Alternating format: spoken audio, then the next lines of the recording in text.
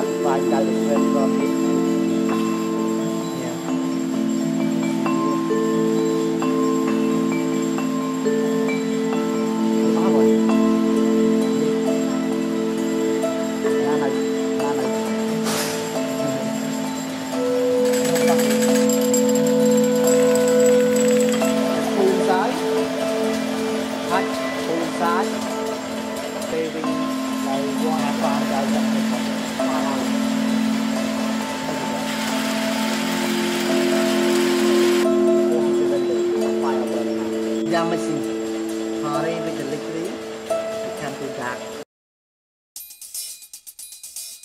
The softness, the comfort, the durability, the feel of cotton.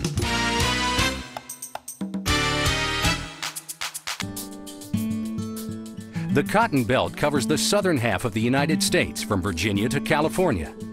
Texas is the leading cotton-producing state in the U.S. historically, accounting for approximately 1/3 of the U.S. cotton crop. Many cotton farms are still family-owned and operated on land that has been with them for several generations. Producers consistently deliver a plentiful supply of safe, low-cost fiber, despite uncertain weather and economic conditions. And all of this must be done while taking care of the most valuable asset, the land. Variation in climate and soil require different production practices from region to region.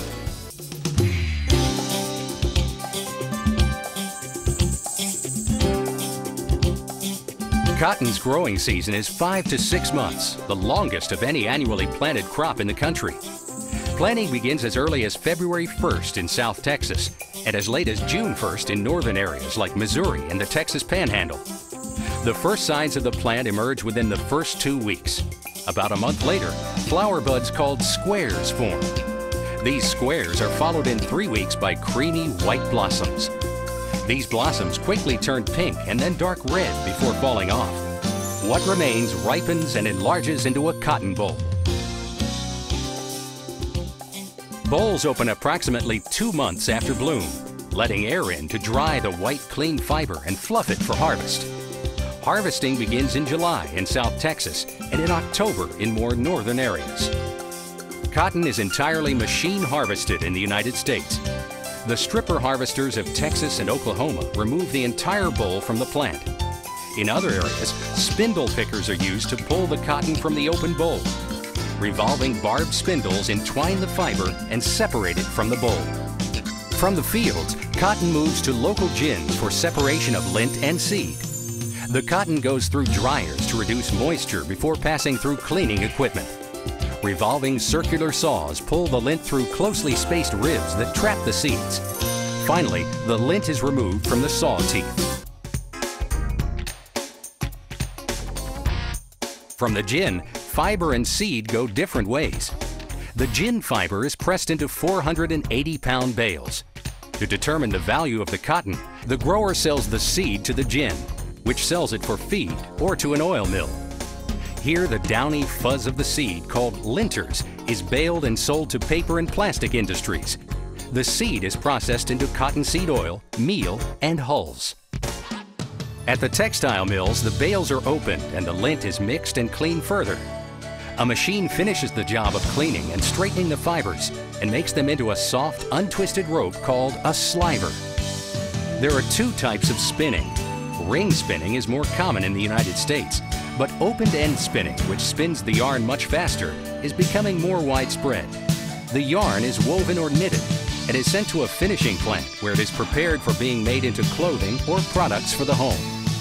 U.S. textile mills presently consume 6.4 million bales of cotton per year.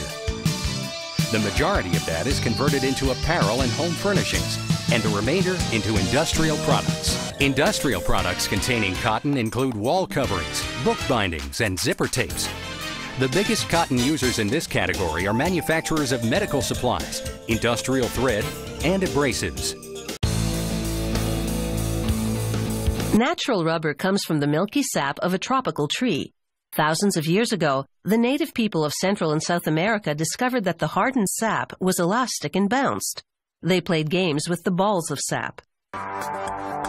Today, we make thousands of useful things from the fluid that circulates through rubber trees.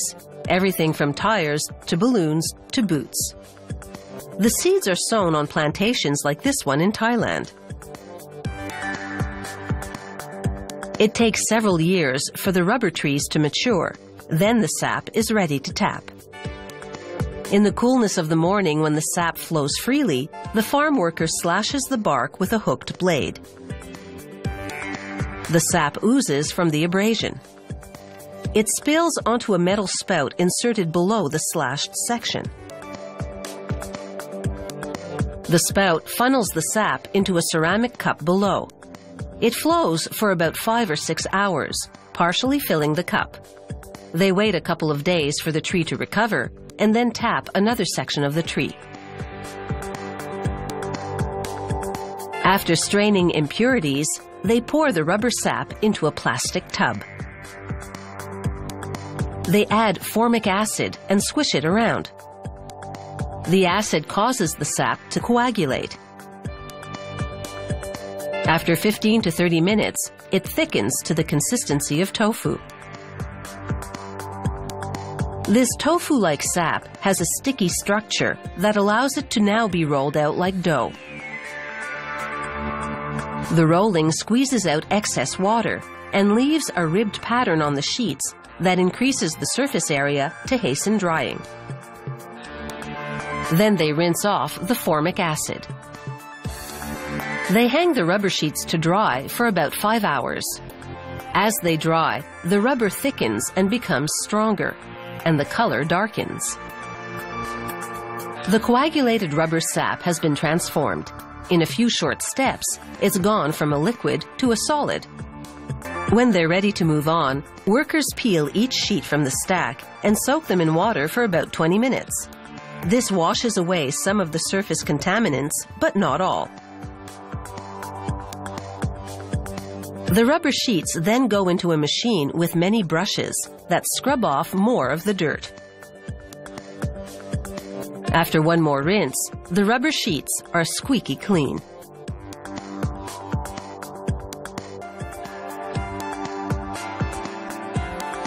They hang the sheets on racks to drip dry.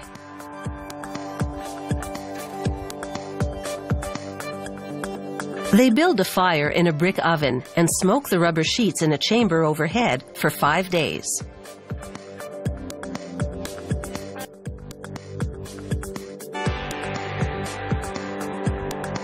After smoking, they clip out contaminants like bark or insects that have become embedded in the rubber. In many cases, they can't get it all. And then it's into a hydraulic baler. It presses the stack of rubber sheets into cube form. The dimensions of the cubes conform to international packaging regulations.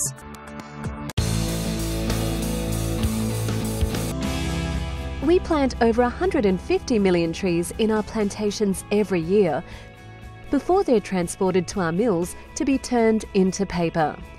Paper making actually involves various processes to turn that woodlog into our everyday paper products. However, there are 3 key steps to the process of paper making. To kickstart the pulping process, the logs are debarked.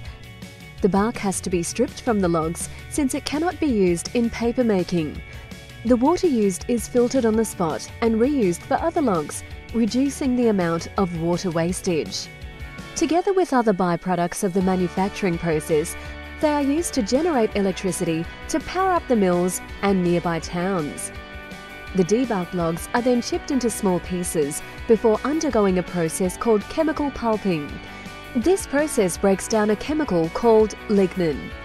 And the result is pulp. Pulp is like a thicker, less refined version of paper. After being meshed, screened and dried, they can be used to make high-volume commodity printing products like newsprint and magazine paper. It is pumped into a large paper-making machine, which stretches almost 4 times the length of an Olympic-sized swimming pool and stands as high as a 3-story building. Starting at the first section called the head box, the pulp mass is squirted through a horizontal slit over a moving wire mesh to remove excess water.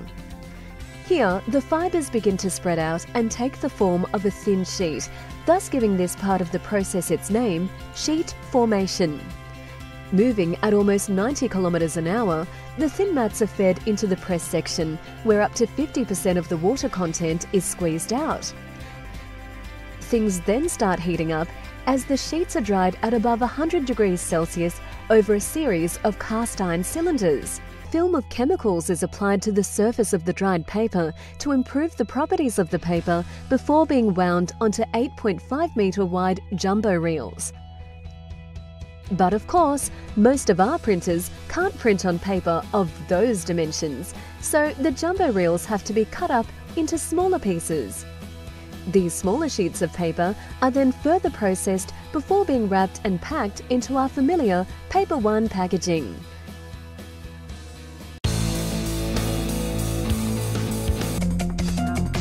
The recipe for glass combines about a half a dozen natural raw materials, but the main ones are silica sand, soda ash, and limestone.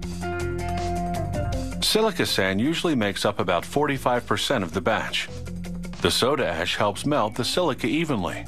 It comprises about 15%. A limestone content of about 10% makes the finished glass more durable. They combine these ingredients with recycled glass called cullet.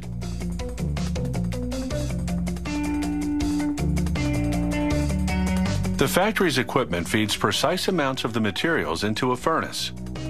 Over a full day, the fiery heat, 2,730 degrees Fahrenheit, melts everything together, producing a gooey liquid that's the consistency of honey. The molten glass pours out of the furnace. Shears cut the flow at precise intervals to produce cylindrical gobs. Each gob is the exact amount required to make one bottle or jar. They drop to a device called the scoop. The scoop moves them to troughs that feed them to jar forming and bottle forming machines.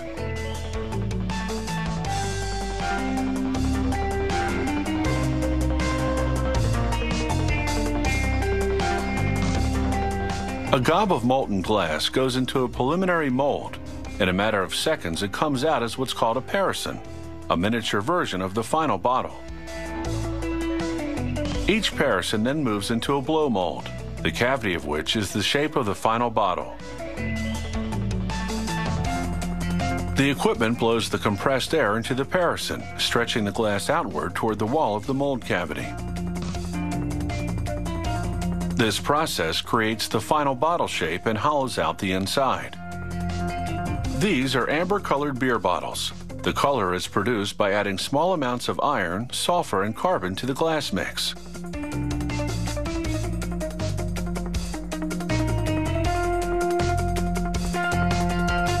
The factory uses a similar manufacturing process to produce other types of bottles and jars.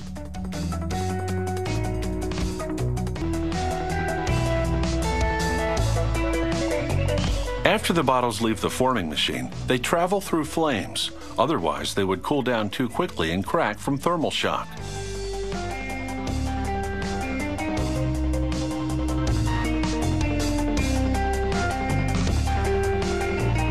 A loader now gently pushes the bottles into what's called an annealing leer. The bottles cool at a controlled rate as they move through the leer. This releases stress from the glass gradually.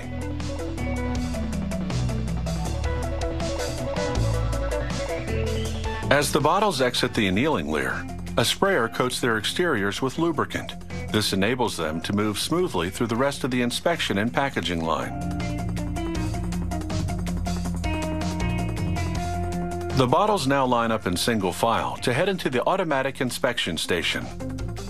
As the machine spins each bottle, cameras and probes check for imperfections such as cracks or bubbles.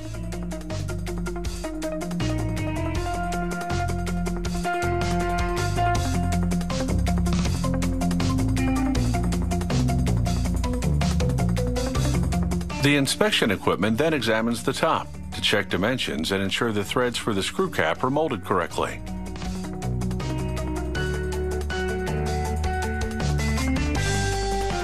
Before shipping, a worker does a final visual inspection.